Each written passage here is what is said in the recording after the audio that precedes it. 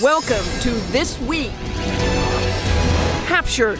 Breaking overnight, a ruthless drug lord, the top illegal drug supplier to the U.S., arrested in Mexico. Brand new details on the dramatic raid to catch him. Plus, we take you inside his billion-dollar empire. Upheaval in Ukraine. The Olympics over, now a tense new standoff between Putin and the West. Then, $19 billion bet. How is a tiny text messaging company worth more than an airline? The Powerhouse Roundtable and our experts break it all down.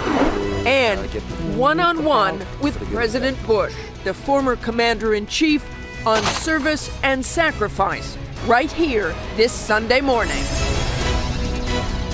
From ABC News, This Week with George Stephanopoulos starts now.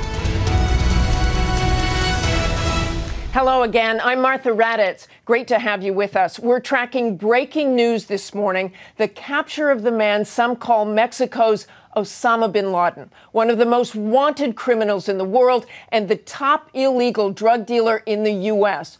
Drug lord Joaquín Guzmán, known as El Chapo or Shorty, became notorious for his global empire, his ruthless reputation, and his legendary ability to elude police. That is until this weekend. ABC's senior justice correspondent Pierre Thomas is here with us now with the latest. Pierre? Good morning, Martha. You really can't overstate what a huge figure El Chapo is. So vicious, so innovative, so crafty. There are even suspicions today that he may have changed his appearance through plastic surgery. It was a stunning sight. The most powerful drug lord in the world in handcuffs after more than a decade as a wanted man. Law enforcement's long quest to capture Joaquín Guzmán ended at this hotel at 6:40 yesterday morning.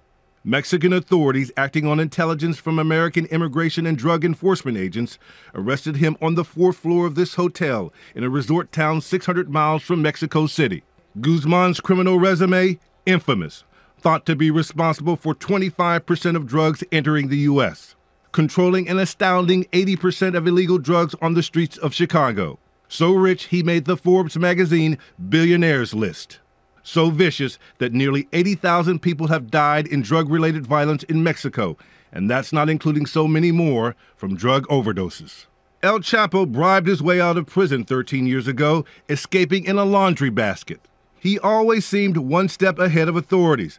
Just a week ago, he evaded capture with an amazing getaway from police through a network of underground tunnels.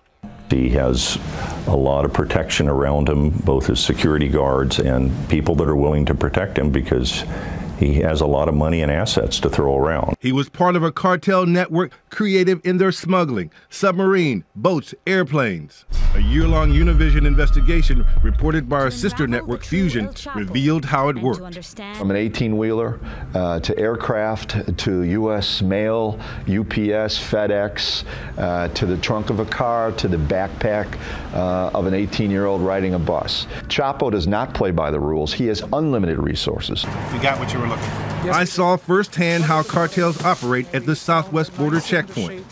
A truck of furniture was actually hiding more than a ton of marijuana. There is so much drugs coming from Mexico, it has to be destroyed at secret locations like this. The Mexican cartels have turned parts of that country into a war zone, and Guzmán was perhaps the most ruthless, often compared to Colombian kingpin Pablo Escobar. You see all this chaos and all this destruction and death and come from this one guy. You go, oh my God. He faces multiple indictments in the U.S., but will the Mexicans ever really let him go, considering all those dead people in that country, Martha? And that is quite a question, Pierre. Thank you, and stay right there. We'll be back to you in a moment.